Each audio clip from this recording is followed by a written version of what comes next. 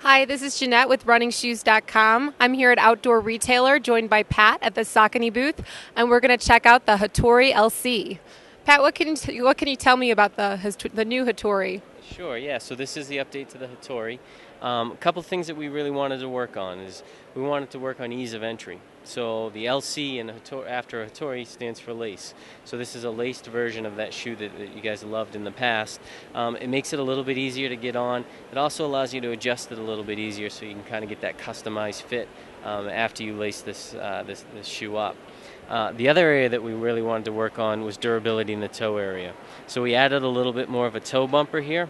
What that does is it allows it so that toe gets some more protection here in the forefoot, but also so that it doesn't pop through the mesh here in the upper.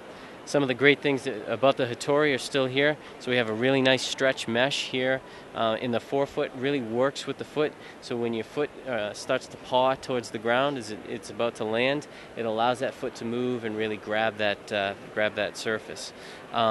Still extremely lightweight and 4.4 ounces. A lot of that comes from this outsole. So we have an EVA Plus outsole that gives you great traction, great cushioning, and the durability of this is really strong. And then what we have is our XT 900 rubber in the heel and in the toe-off area. Now it's funny, a lot of people said, hey, if you're doing a minimal shoe, don't you want to be more of a midfoot striker? The reality is this pad in the heel is actually here to help you become more of a midfoot striker. Because if you do strike in the heel on this shoe, it's not going to hurt you or anything, but it's going to remind you to get more up onto your midfoot. So it really is kind of a sensory thing that allows you to know, hey, I need to get up more onto my midfoot. So it allows you to kind of adjust your gait as you're running along. And then in the toe-off area, what we wanted to do is just give them a really nice platform to toe off from.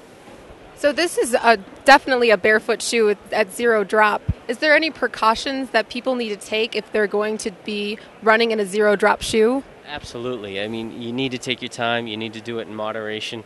One of the worst things you could do is start running 100 miles a week in a shoe like this if you're not used to running in a shoe like this. So what you want to do is you want to take it out the first time. Just go for a short distance, get your body used to it, and then slowly incorporate it. It really is a great tool to use a couple times a week to really kind of work your body and muscles a little bit differently. All right, that's great. Thank you so much, Pat. This has been Jeanette with RunningShoes.com.